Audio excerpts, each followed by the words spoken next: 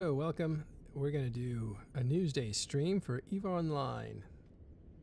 I am Matt Rolfe, talking in stations. If you're new to this, we go on for about 45 minutes to an hour talking about what's going on in EVE Online news. You're welcome to hang out with us in local chat, that is Twitch. You can give us your comments there, or you can jump on and listen in directly live on Talking in Stations Discord. All that you can find through talkinginstations.com. Let me bring in a friend here. Let's see if I can nab him. Oh, Dirk's here. There we go. Yes. How's it going, man? It's going. It's the eve of darkness, man.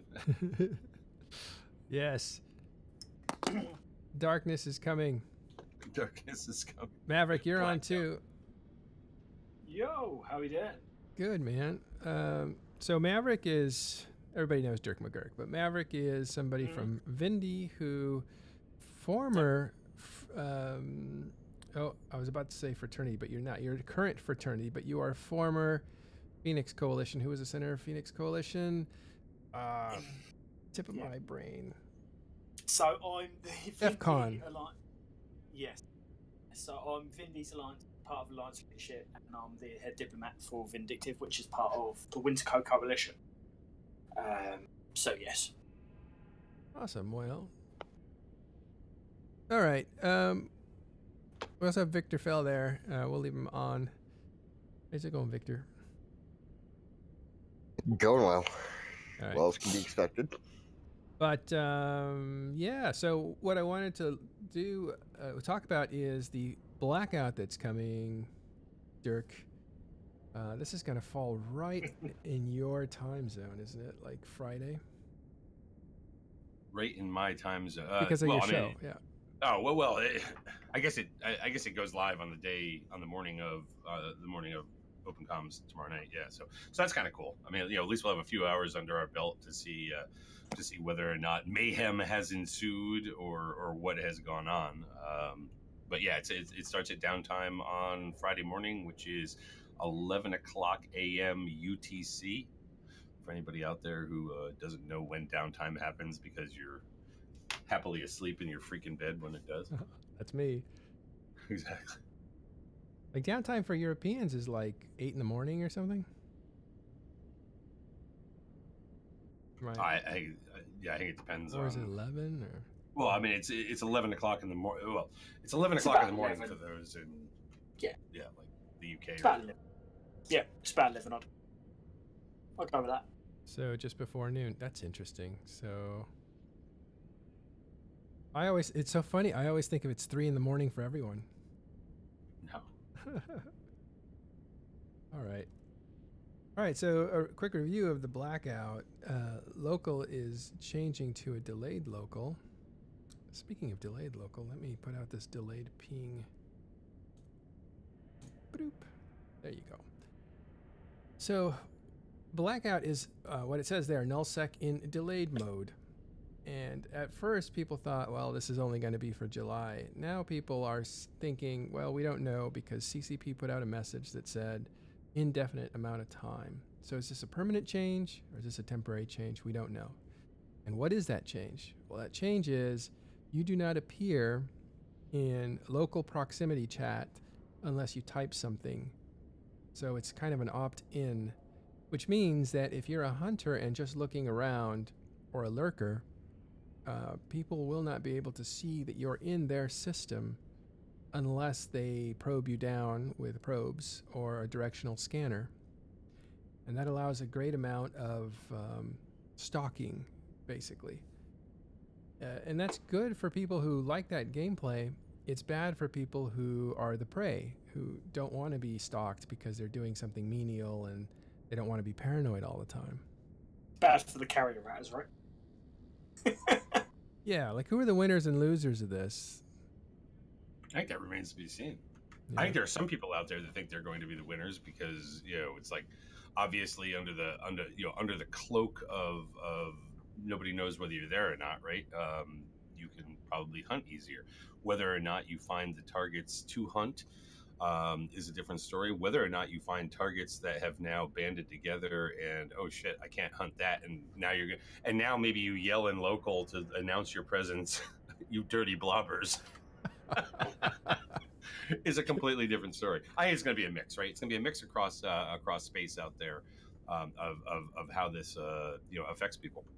I think the losers are probably going to be Test, who can't keep their little fingers from typing all the time, because they constantly blast. They're known for constantly blasting local chat. So it's going to be hard for them to break that habit. You rang, sir? Yeah, Ron. How's it going? Test. Talking of Test. Yeah. Speaking of the devil, in case shall appear. How are you guys going to avoid what they call shitting up local with the new opt-in? Yeah, that's a time-honored tradition, and I think it might just have to go, the ways of the old dodo bird style or something. Well, I'm sure they'll do it when they have enough members, and it'd be funny to see the FCs constantly saying like, "Stop typing in local." Too late. But there are some real world mechanics here. We were talking about this in Crew Channel, and it was an interesting discussion about, well, now in order to get intel, you'll have to put somebody at each gate and see who comes through. But if you miss somebody coming through, there's no way to know that somebody got past you. So it's going to be very incomplete intel. Do you know what I mean? Like if you're watching a gate, let's say you have a special account that you just have up on a gate and you turn on the sound, but for some reason you walk away or something, and somebody at that moment comes through the gate, you don't hear it because you're not sitting there, and you come back, you sit down, everything looks like it looked before, except now there's somebody in your system who hasn't typed anything, so there's no way for you to know that somebody's in there. Again, and that's one of the things we've talked about, because we always try to stress in the intel channel that it be that it's complete, right? Like it's such and such system, and then a name of one of the people, right? So you can see the corp and the alliance, and then plus whatever, right? And if you can't see them, it's an NV for no visual, and if you do see them, you'd be like whatever, like UTAC M, Madderall, Hecate +8, right? But what we're talking about now is kind of putting a message out, today or something, that, hey, incomplete intel is okay, because you might just have it on the right side, like one of the screens, and you might just see a white flash, right? Because if it's an insta-warp or something, or a cloaky Tengu, you'll see like the white of them being neutral for like a second and a half, 2 seconds, and then it's gone. Yeah. Oh, there, I'm turning up some volumes. Something we wrestle with here. OBS just is so crap at picking up volume. The difference between 0 and 100% on this is not very big, so. Okay, yeah, so. Well, I think it will be interesting. The one thing is, if you have a network of people who are doing it, you only need to catch a person once. So they would say like, this frigate last seen in this system coming your way. Then you have an idea of like what to expect. And so it becomes like a living relay. So you may miss one or two, but you might be able to, if you have 3 or 4 guys working a certain area, be able to catch glimpses of people as they travel through your system and have some idea. Now the idea is that it's going to remain dark like this for a little while. Let people get used to it. Let people, benefit from it. And then at some point, you'll be able to get infrastructure that'll do a lot of this for you. That'll be able to detect stuff. I would put that in the speculation ballpark. I mean, look, everything right now is basically speculative, right? There's been talk out there of these observatories and things like that. Honestly, though, if you were going to... I just don't feel like those are right around the corner. Maybe they are, but well, I didn't say they were around the corner. I think it's purely speculative that is somehow what's coming at the end of this rainbow. Or that it'll function that way, right? There's no guarantee it'll function Right. that way. Look, I think that overall this is just generally either their first foray into, hey, welcome to your new local, or it is just as part of kind of everything that's going on with Invasion right now. It's part of kind of this sort of chaos. Let's put this stuff out there. We'll see how this does, and whatever, test it, go for it. But yeah, it's indefinite, right? I mean, that's what we know. There are some people who latched onto the word July in one of the previous statements, and they're like, oh, at the end of July. It's like, okay, you can't read that into it either. I mean, it's beginning now in July. Whoa, I think an airplane just took off. Who was? It's beginning now in July, and who knows? Maybe maybe it just keeps going until they're ready to not have it keep going, or it's the new norm. Well, that's the one definite. It's indefinite. By the way, we have actually switched our public chat to slow mode, delayed mode, proper delayed mode. And that's indefinite too. So we're going to see how that works out for a while. And that's indefinite too. Watch out. We'll go blackout there too. Yeah, totally. We'll get some cloaky moderation, so out of nowhere you'll just get zapped, lose your ability to type in chat. No, it's an interesting experiment, but we're not experimenting like lab code experimenting. We're seeing if this solves some problems that we've been having. So we'll see how it goes. Yeah, well, the blackout thing, you're right. We speculate that we'll get infrastructure to be able to relieve some of that fog of war. But I'm really happy we're moving into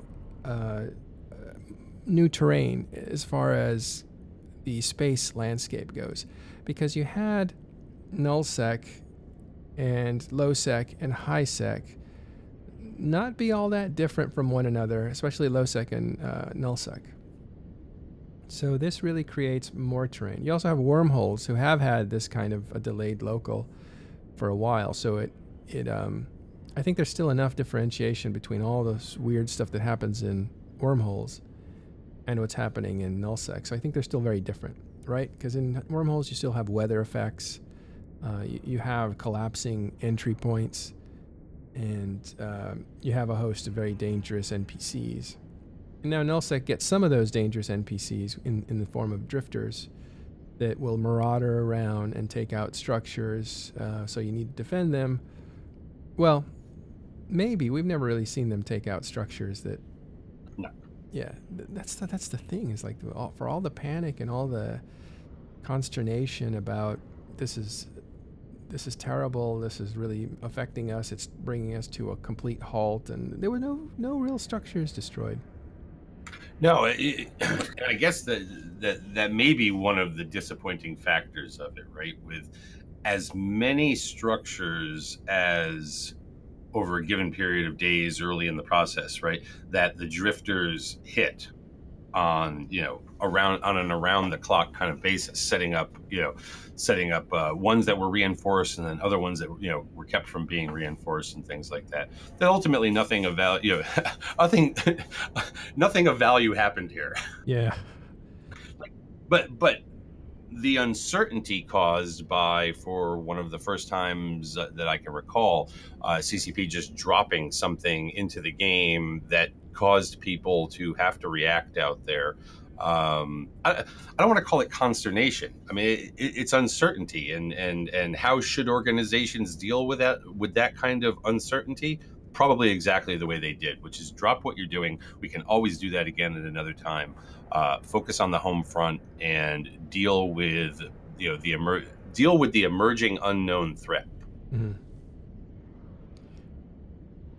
Well, the drifters have, I think, continue to attack, and we haven't really heard complaints about it. Although they're attacking in pretty strong numbers, if I'm not mistaken. Ron? So they stopped a few days ago. So when last we talked, there was like for me there was like 3 distinct phases. Mm-hmm. And then there was a fourth phase, and that was kind of like an inside joke because I was like, I wish they would just stop teasing us and just drop the hammer.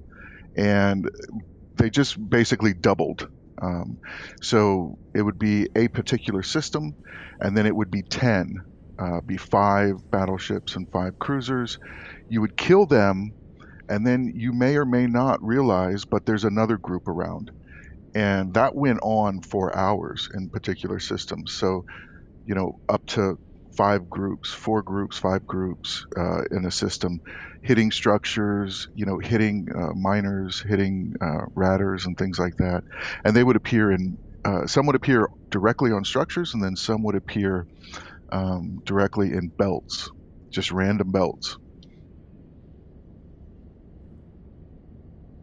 So they've actually stopped for the last 2 days, you were saying? Yep, the last few days, yep.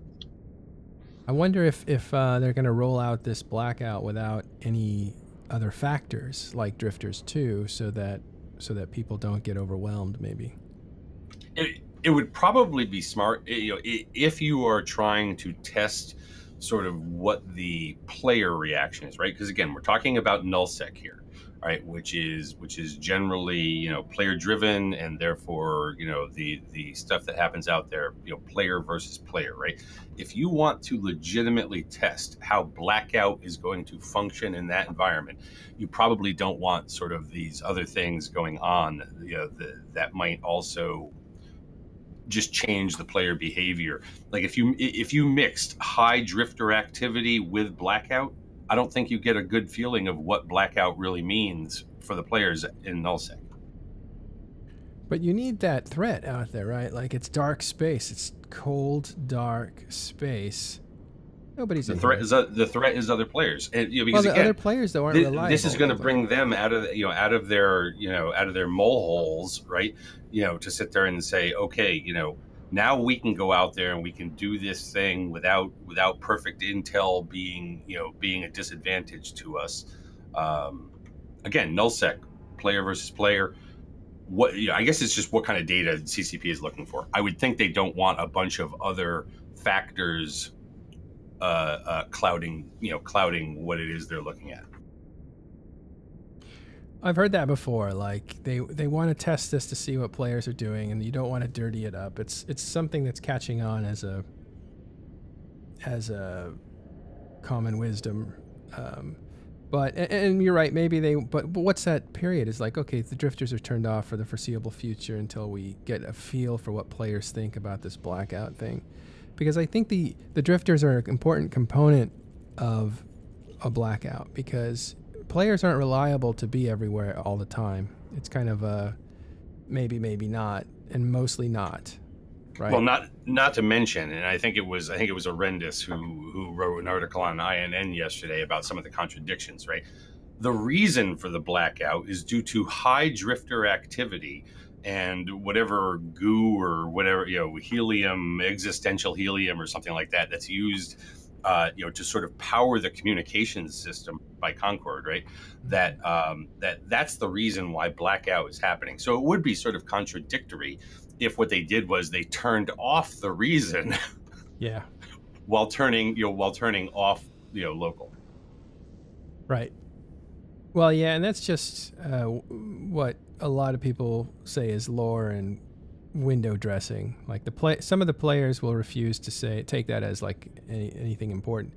But I think even as more of a gameplay rather than this fits the virtual world, this fits the lore.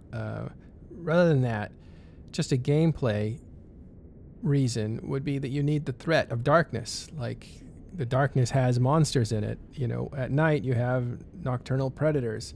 That's why it's scary to be out. You can't see them, but they might be able to see you. Somebody out there raises a good question. Will the map continue to update players per system?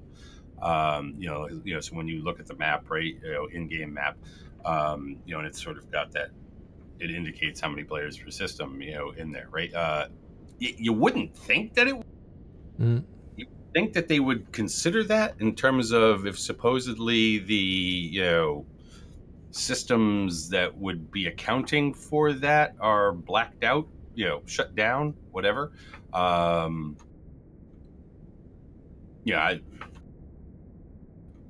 Something tells me that they will give that level of intel. They just won't give this other level of intel. So it'll be, so it'll be kind of good for, I want to say hunters, right? That they'll be able to, see, where are these levels of activity in terms of not only, ratting kills and player kills and things like that, but, also something on the map that, shows where the hot spots of players are, and therefore go hunt in the darkness there. Yeah. Yeah, I think that level of information that you get from Dotlan and from the in-game map, is just excessive. I wish, there was a little bit more of a fog of war kind of effect and a little bit more mystery around it because, without local, the lore, right, is that the NPCs are, paid by Concord, and then Concord reports those numbers. So that's where you kind of get those numbers from. But I think about how important that tool is going to be when you're like this kind of new hunter's patch, right? This new hunter wave. Everyone's a hunter. Like I think it's going to be like hunter versus hunter, to be honest, because everyone's going to be hiding in caves and staying indoors. Minor drone 2s and peasant fit rorquals. I think it's going to be much more not as crazy, right? Like as people aren't going to be super blingy and kind of doing the same thing that they were doing just today. Let me switch this up a little bit. You have what looks like here under recent activity, the Tyrannus appear to be attacking in systems that are Triglavian infested, which these are So those are the abyssals, right? And when they're inside the abyssals and they die, they get that Triglavian text. But down below, you'll see the wormhole there, the J155. Here. This one here. Oops. There. So that's also, it could be wormhole drifters, though. Yep, that could be wormhole. Right. But the one that you did just click, yeah. So in the Peregrine Falls. Right. So that could be a drifter wormhole, right? Or like the Jove Observatory where they kind of randomly spawn. Yeah. And we've been looking for clues about where they're related, right? Like how they relate to where they spawn, can they be predicted, and that kind of thing. Yeah, I think the interesting thing about, the 4 waves are it started really strong and then it got weak. And then at the very last one, when they doubled the spawns was actually an interesting point because that is when I saw the double spawns, that is the point where carriers are in danger, right? And then you can only do supers, right? So it's only like the most powerful ships that you have because we were saving supers at 30% armor. Like it was, they wreak some havoc.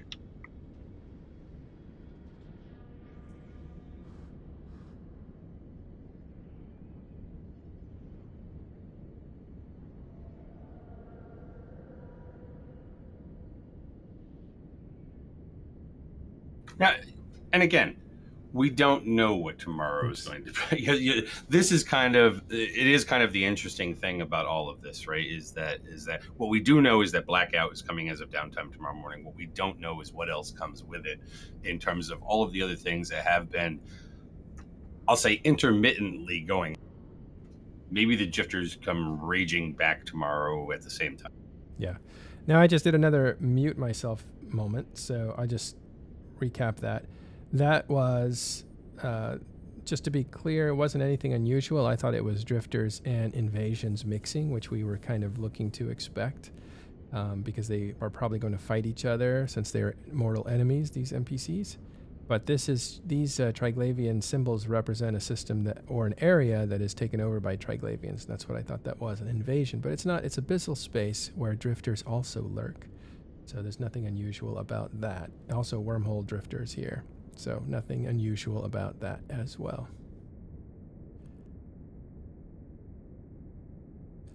Okay, there was something that came out yesterday. I don't know if you guys saw it. Let's see if we can find it. And I don't remember what Twitter it was. But somebody from CCP, there are people complaining saying just destroy the whole EMI or EFI, whatever it is that gives players data to work with, so they can build their third-party websites. ESI. Yeah, Thank you. ESI. ESI, momentary lapse there. ESI. So players will build websites, tools, calculators, and they pull in information from EVE Online through the ESI and end up having information to be able to work with and to be able to be useful. And somebody was saying, like, yeah, you just need to destroy all that. For some reason, I think they're going to do an alteration of it. And because maybe it gives too much intel, as Spider07 says there. And one of the devs said, okay, we'll destroy it. And I think he was joking, but there seems to be something going on with ESI these days. That would be an interesting development, because I don't know of a large null block that doesn't rely on that kind of data scraping daily. I mean, from the recruitment process to tracking your alts to, hey, did this guy do this at this time?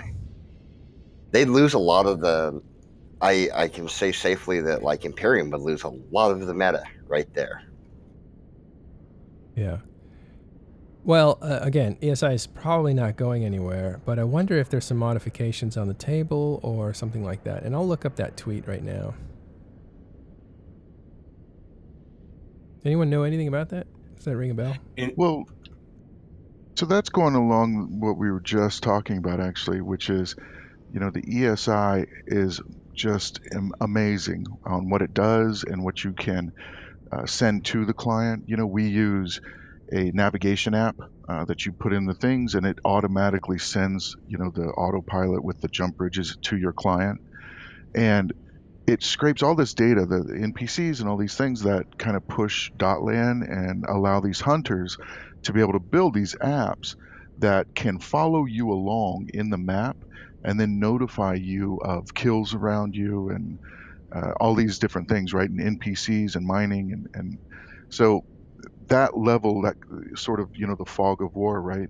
And people are sort of arguing that with Blackout, why don't we just go full bore, and just say for 24 or 48 hours, no ESI as well, right? Like just completely the Wild West and see what happens.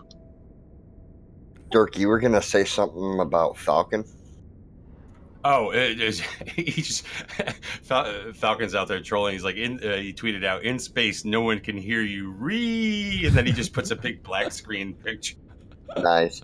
I was gonna say, Ron, you make a good point about this intel. You've made it before, and I'm gonna agree with you because I don't know if it got to your desk, but I was down with a hunting gang in your space the other day, and that's how we actually found one of your miners and killed them, was through looking at those what is it? It's the NPC Delta is a big hunting tool that a lot of people use. We just look for that Delta. We go there and check out what's in system.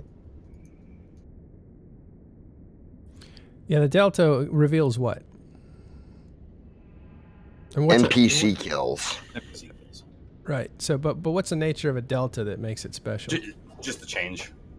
It's like Delta being changed. So if you basically, Victor, you're saying you're looking for places that have a high rate of NPC kills recently, right? Yeah. If, for example, if we see a system and we're like, oh, well, there's a slope down on it. Suddenly, it's dropped off like crazy in the last 48 hours. We can kind of assume, okay, people switched their hunting. Now, where have they switched their hunting to? You look for the place with the ginormous Delta. Like right now, PS TAC 94K in Delve has a huge Delta. And if I were a hunter in Delve, that's where I would be headed for right now.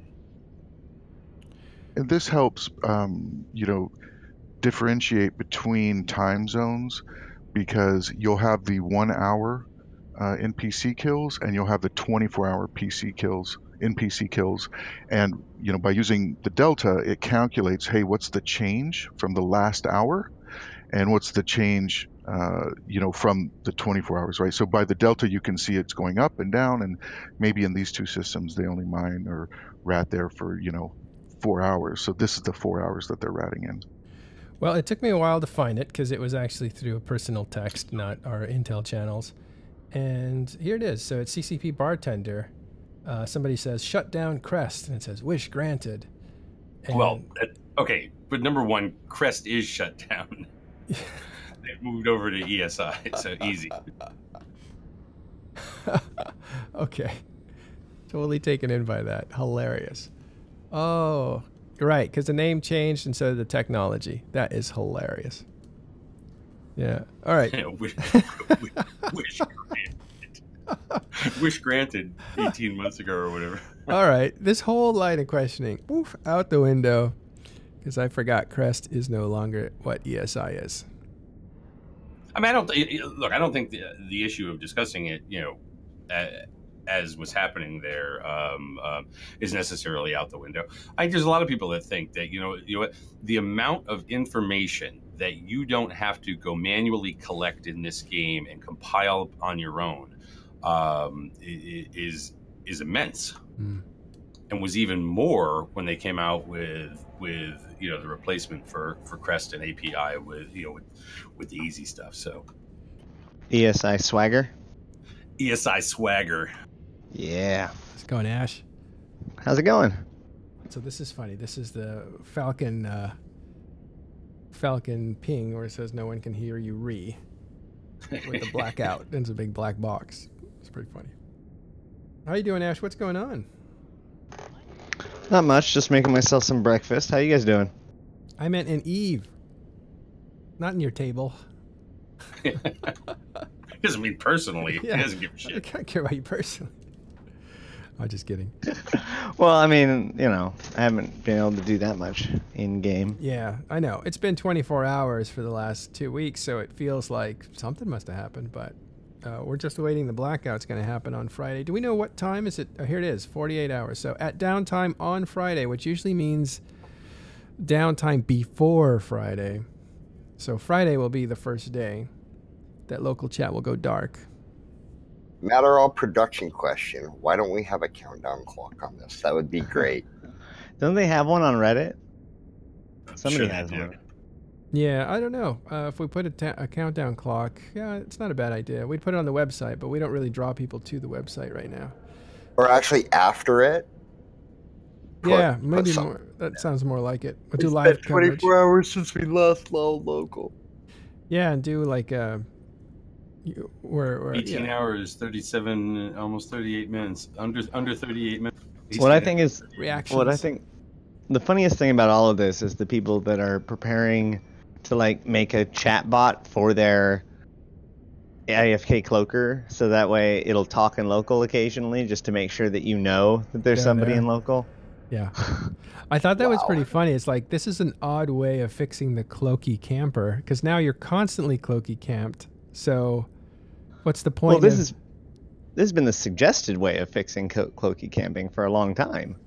One of the suggested ways. There's all kinds of other things. Oh, but yeah. I do like the reverse nature of this. What I kind of find funny, it kind of ties into the market, but some of these recon ships that can't be descanned, people buying them up for extremely inflated prices, thinking that will be the new end-all be-all, as if nobody's ever heard of scam probing someone down. Mm-hmm. Yeah, if you own a curse and it's just kicking around in your ship hangar, now might be the time to sell it. Let's just put it that way. Yeah, sir. I've flown curses, pilgrims, stuff like that for years. If you think you're going to be a great solo PvPer in a curse, you got another thing coming. Well, it's just a draining ship, isn't it? A cap draining ship? Yeah, mostly it's drones and newts. And sure, I guess if you got a fleet of them together, you could do something. Well, if you catch somebody that's ratting and you nude them out, the rats will kill them. Once anybody who's paying any attention finds that out and the intel gets relayed, because this isn't going to stop the intel, it's just going to change the intel mechanics. That fleet of Curses and Pilgrims is dead. I just don't know why they're paying so much for that, because it's like off weapons on, and they're done. I don't know why they're paying that much for it, because like you don't really need that. There's only like 18 people in nullsec that know how to descan effectively, anyways. So. Let's see, curse. They're not wormholers. They don't have to know how to descan. Here's that massive spike. Let's see if I can make that bigger. So here's. I mean, you can can essentially use the same tactic on them that you use on delve rats. Here's a you just keep it ranged from.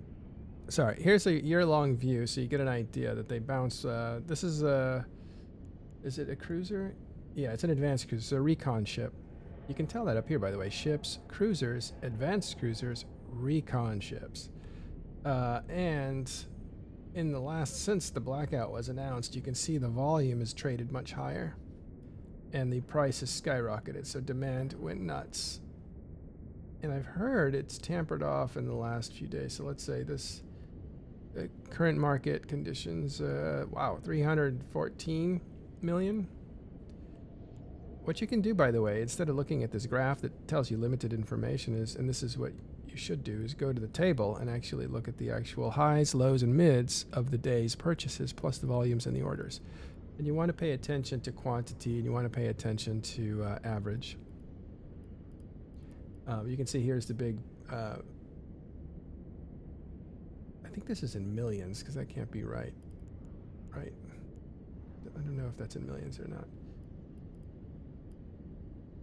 246. So this thing used to sit at, for a long time, 220. So it's about 100 million more than it was. So you're paying like a third more than it was, or more than a third. So that's a big deal. Those are T2 ships, so if T2 materials get squeezed out, those will probably only go up in price. It's a good stocking ship, etc., etc. And that's why people are buying it up out of speculation that it will go up and then they could sell it for a profit or to use it themselves. Curse is a new Las Vegas real estate. Yeah, well, we know how that story ends. I haven't seen a lot of people with curses and nothing to do with them. I haven't seen an announcement yet, but have they come out with Blackout skins yet? I mean, they got to monetize this event, right? Yeah. Well, there's already there are Triglavian Twilight skins. I have it for the Curse and the Pilgrim that's pretty much blacked out. Well, since we use radar mostly, I don't think there's any visual combat. Maybe. Oh, thank you, Wildstar. Yeah, Wildstar for the sub. Okay, so last week we were talking a lot about... Oh, let's see. This is interesting from Frag 101. Have T3 changed in price? Let's have a look. So one of the ships is a Proteus. So this is what I do. I'll go to a Proteus. I'll find the ship. And this little button right here, the top right, I don't know if you could see it. It looks like a target. If you click on that, it'll take you to the group. You see, this is the group here. So this is a ship.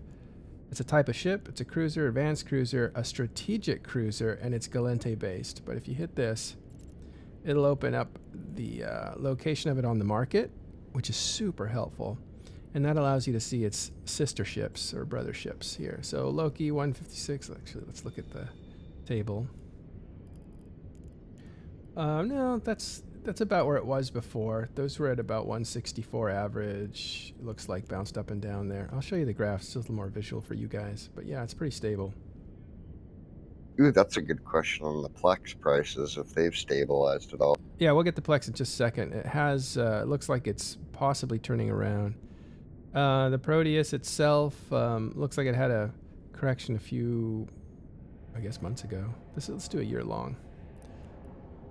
And Tengu and Legion, and those are the 4 strategic cruisers. And whatever bump they had about 6 months ago is gone, and it's back down to the to the doldrums. So this is interesting. I think there might have been somebody trying to corner T3 market, and that's why you saw maybe price competition.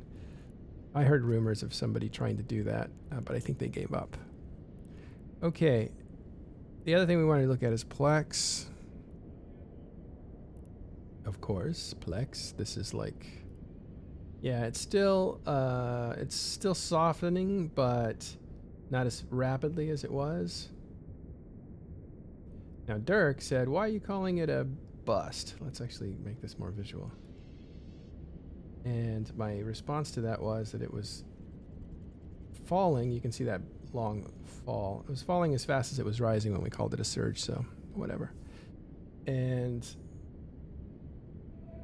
I think our predictions are that this will hit a little bit higher than it is right now by the weekend. The weekend is when a lot of purchasing happens because weekend warriors come out, and those guys will spend money on the weekends. Right? They're not doing stuff during the week.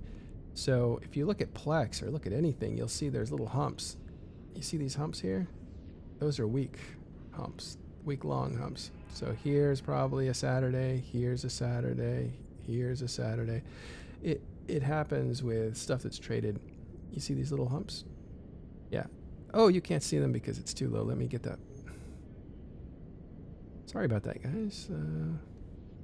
You see these humps here are the week, and the high points are the weekends, the low valleys are the weekdays. Here's a good example right here. You check it out on your own screen. So by the weekend, when a lot of trading happens, it's assumed that the demand will outpace supply, and you'll see a rise increase. It'll probably be slight, according to someone at TIS.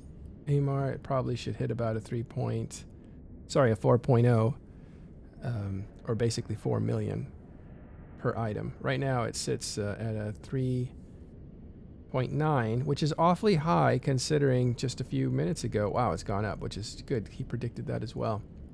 It was sitting at like a 3.7 million per item, which is kind of low. That means it wants to fall.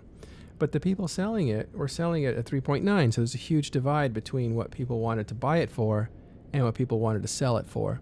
And it's a fight, a tug of war to see who's going to win that. Are you going to come up to my price and buy it off me at the price that I want to sell it?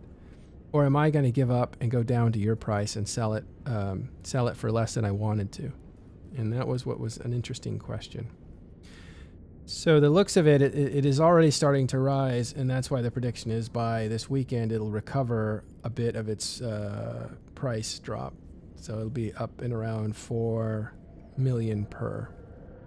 That's not advice to buy. That's not advice to sell. It's just an analysis.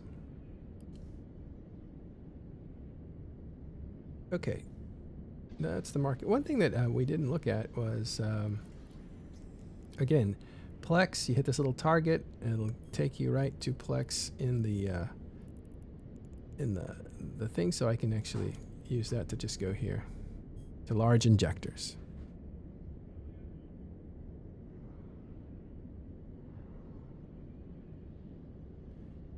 So large injectors. These things were taking a bit of a dive too. After a very long time sitting at about $1 billion each. Now think about that. That's 500,000 skill points for $1 billion ISK. And that was a long climb. And now it looks like it finally is softening up.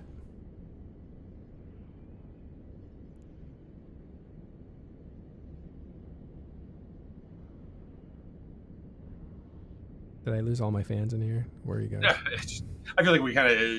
I don't think we want to go through all the things about Plex that we did yesterday, right? Which was pretty much about Plex and how things go up and things go down, and it's never a straight line. All right. And then we can. And then TLDR, we can speculate about all the reasons about how people are unsubbing, about how people are not unsubbing, about how it's the summer doldrums, about how a war just got over with, about how Plex had a big run up. There we go. Covered. I missed the last part. There you go. What? It's all of the things. Wonderful summary. Well, I mean, it's yeah, I think that does it. I mean, people want to attribute it to the thing that they think it is, and the Plex market is rather big, and there is no single, sort of, thing about it. It went up for a long time. The fact that maybe there's some softness now, I don't think is indicative of drifters. I don't think it's indicative of blackout coming. I don't think it's indicative of just plainly the summer doldrums that typically occur when North Americans decide sunlight isn't a terrible thing. Yeah.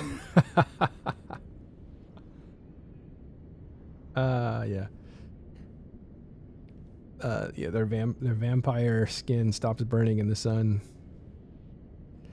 Okay, so the last thing is, I think it was actually Wednesday or maybe even Tuesday afternoon, we were in here talking about how to fix nullsec. Ashtarothi, didn't you stumble upon something with Bard Ghost where you're like, that's a brilliant idea? I'm sorry, what? We're talking about how to fix nullsec the other day.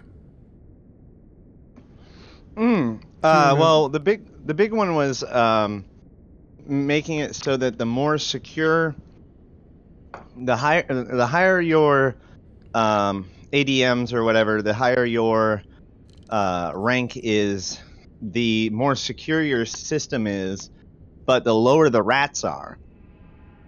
So that way you could have, like at stage 2, could have maybe local, like you can put up your observation post. At level 3, you could put up a keep star or a Sino jammer. At level 4, you can do a keep star. At level 5, you can do jump bridges or whatever. So that way you have these areas of established empire within nullsec, which are relatively secure and built up and have all these facilities, but not a lot of pirate presence, because that just makes sense. And then in the more lawless areas away from those empires, you have like the nullsec of nullsec, and that's where all of the pirate stuff is. So the lower the less built up the place is, the less ratted it is, and all that kind of stuff, the more powerful the pirate presence is, the more money you can make fighting them. Yeah, wouldn't that just create big donuts in space where you kind of have your villa, or you have the garden inside the building and you surround the garden, like that sort of environment? It could potentially, but of course, wily folk could definitely get into your fishing pond.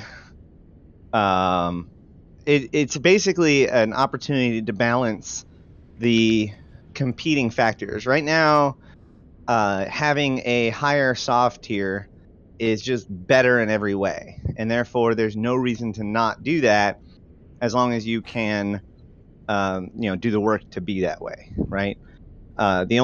So in this idea, you would want to keep areas lawless such that you can farm them, whereas there are other areas that you want to keep very secure, because that's where your infrastructure is placed. Right. Well, anyway, so I don't actually think the idea of the fishing pool in the middle of the secured area is a bad thing necessarily. No, it's a limited space, so who uses it? And by the time enough people use it, it becomes civilized space. It's like this. It's like your slums downtown, right? Yeah, I guess so.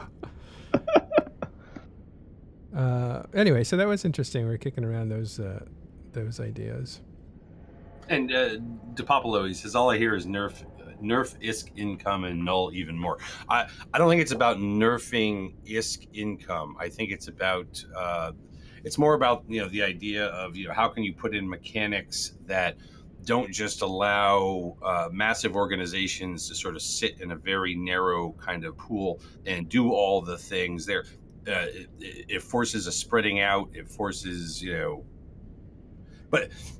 but it doesn't necessarily hurt just a small organization the way that sort of hammer and nail approaches like nerf excavators for everybody does, or nerf nerf anomalies equally across the entire board, right? Like you're taking a much more nuanced approach to it, that would seem logical.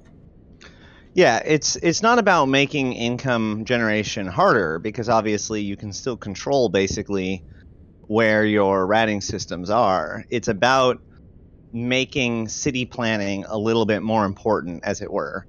And it also makes it so that anyone who's just going into nullsec has actually some pretty good opportunities. Right now, if you don't own SOV and you don't have one of the pirate beacons, most of nullsec doesn't actually have that much like ready-made ISK opportunities for somebody to just go out there and kill some pirates, because the anoms don't spawn unless you built up your military index. In this version, the good anoms would spawn in everywhere that doesn't have a good military index. And therefore, you could go out into those quieter areas of Null and find really strong rats to go kill on behalf of the empires. And I think that just makes more sense anyways. All right. I opened up Cable's mic. If he wants to be able to talk, he can. Let me actually open up Seriously as well. I think he's from the Imperium. I would just like to ask Ash, in regards to your idea, do you refer to stronger rats as the individual rat being stronger, more powerful, or do you mean in like quantity of anomalies, for instance? Yeah, so basically just inverse the anom spawning rules. So instead of essentially reverse the ADM system or index system, or whatever.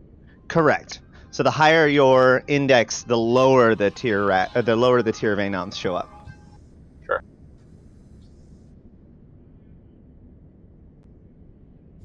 All right. One other thing is, let's see here. 64-bit client is the new norm. So it's now the default client. So I guess it had a really good beta period, and they're going to release it as the actual standard client. And the 32-bit client, which was the standard, is now reduced to an optional client.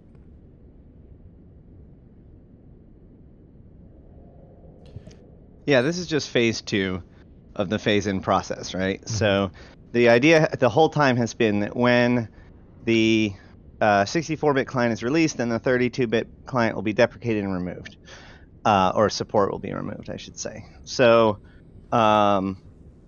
basically, the first one was, okay, this is a beta, which basically means we think it's done, but it might not be. And so people would have to actually go into their menu and manually select 64-bit client over 32-bit client. And the amazing thing about that was that 40% of the population did, which is incredible considering how obtuse and out of the know a lot of the EVE population tends to be about these kinds of things. So that is an incredible voluntary adoption, considering the fact that it was hidden inside of a menu. So because of that, and because of its relative success, they've made it so now if you just start up, you're going to be by default 64-bit. And in order to go back to 32, now those people will now have to go into the menu and manually switch it back to 32-bit. But if you have to do that, your days are numbered, because the days of no more 32 are coming very soon. You think they'll totally get rid of it? They must have it as an option for people who have. Didn't they say that at the beginning? Yep.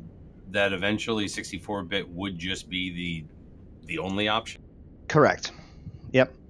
So you can't they could theoretically support both in tandem, but there are some pretty significant limitations, i.e. they couldn't add anything. Like if the 64-bit client allows them to do something fancy that 32 just wouldn't, they wouldn't be able to do that because of feature parity. So they're just they're ending support of the 32-bit client, which I think at that same time that initial thing came out about 64-bit, or that 64-bit was coming soon, or whatever the heck it was, didn't they also at that time change the minimum standards for EVE? Minimum equipment hardware. That does sound familiar. I believe something along those lines. Either at that time or in the recent past before then. I do remember that they've recently upped it up. Either when they released the 64 or in preparation of.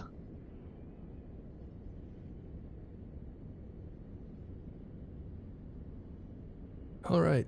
Well, we have a few more news stories, but we'll hold those for later. Ron is here from tonight's show, Thursday show. The Tonight Show. The Tonight Show. Ron, and we had actually someone from... We had Maverick on, who is actually from Fraternity. He's going to be on the show tonight as well. Ron, are you still here? Yep, I just popped back in. Oh, cool. Do you know what your theme is going to be this this evening? Yeah, so I think we're going to do about 15 to 30 minutes on the ongoing Southern War. And, you know, I always feel bad when I'm the only one talking to it. So we have Maverick, who is an Alliance exec out of Fraternity. He's the Alliance exec of Vindy. Mm-hmm. And then we also have, I got Russ Rogg, who is the new military director for Winterco. And then I'll have Sidu, which is the FC for Legacy. And that was the big fight that we just had. Yeah. I was in it. It was like 3 hours in 28Y, 29Y. Was that what that video? So we'll have all of them. Mm-hmm. Is that what that video was? Yeah. Yeah, that was that video. And it was, you know, it was like 4.5 hours of fleets, but basically it was getting around to finally attacking structures like citadels. So it was attacking Fortizars on the final timers. I'll show a clip of that video now, but you can see the whole thing tonight. Actually, music. The music is totally my style, right? Like analog synth. So Analog synth. yeah. So I'll play it with the music, but you can check out that video later on tonight. We'll put it in links too, right? Why don't we do that? But yes, there is still a war going on, isn't there? Yeah, and we're fighting every day. I always laugh.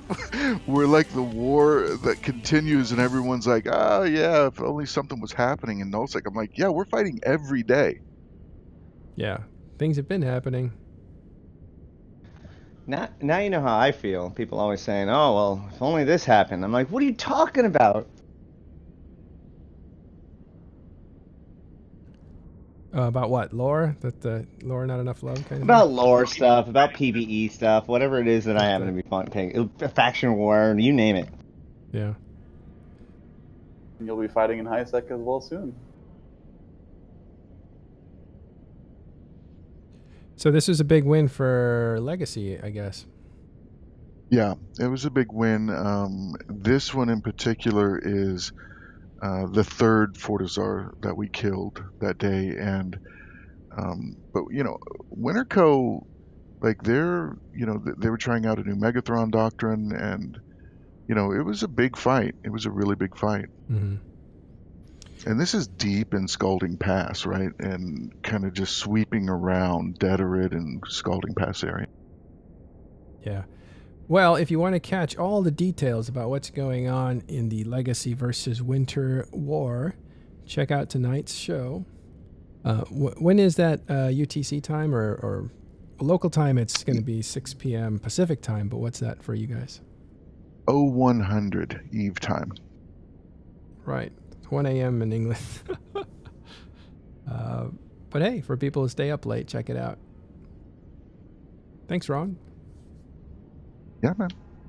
Yeah, it's going to be a great show. You'll hear it on podcasts, and you'll also be able to pick it up on YouTube after the show airs. So, 2 a.m. in England. Oof. Yeah, but definitely check that out. And yeah, so that's all we have today. We're gonna wrap it up after 1 hour. And Dirk, you have anything else you wanted to say? Or? No, I was just trying to find a video that I had seen earlier today. Is it like Good Gaming or these guys do a really high quality YouTube kind of cast, and the one I saw today was about EVE Online, and it was about is CCP trying to kill its game or something like that. It was like the clickbait headline of it, right? And they sort of went through kind of what's going on with drifters and Triglavian invasions and Blackout and stuff like that, right? And the comment I wanted to make about it was, man, they are really high quality in their editing and all that kind of stuff, right? Like the video itself is basically just stock footage and whatnot from Eve. And these guys talk about like all other sorts of games and everything.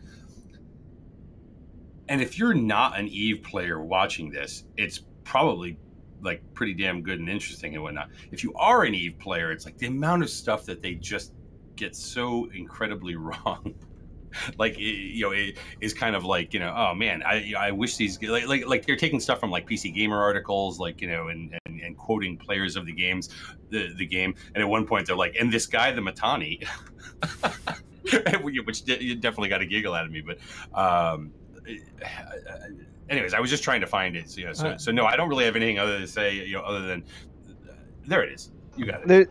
There's a really funny derivative of the Dunn-Kruger effect, which basically says that like if you listen to the news, you'll take it as authority, but then as soon as you hear something that's in your expertise or something, you'll hear all of the things that are wrong, and you'll be like, these people don't know anything. But then as soon as they move on past your topic, you will immediately fall back into thinking of them as an authority again, as long as they're not talking about your particular topic that you can actually correct them about. Yeah, as long as. But it is one of those examples of like, what seems to be a very high quality, 317,000 followers or whatever their channel has, and things like that, and they do a very high quality kind of broadcast. But the bombs are coming. Yeah. So, anyways, I'm wrapping my end up.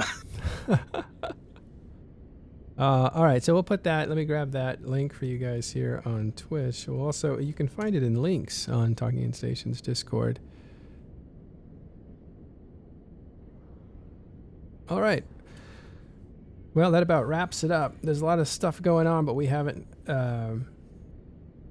We're going to save some stuff for later tonight for Thursday's show. You can hear about the Legacy versus Winter Coalition War. Check that out. And then we will see you on Sunday for Talking in Stations Sunday. Stay tuned for Torvald. We're going to go ahead and raid him. Blackout. He is Torvald's... Ash, what's Torvald's specialty? Torvald does a lot of abyssal PvP, so he'll run mostly like level 3s and stuff in the abyss in order to try to get proving conduits to fight other players. Yeah. So stay tuned for that if you want to see some good PvE, basically somebody who's fighting the machinery behind EVE Online. And make no mistake, that's a big part of the future, whether we all want to hear that or not. PvP will always be player versus player in a large landscape, and ways to distinguish yourself and to bring reputation to yourself. But it's also becoming very, very challenging in a virtual world that fights back. It's going to be an interesting prospect. So check that out. Watch this Torvald. He's an expert at fighting, actually PvP, actually fighting other players inside of a PvE environment. It's very interesting. Thanks, everyone, for hanging out with us. Appreciate it. We'll see you tonight on Talking in Stations.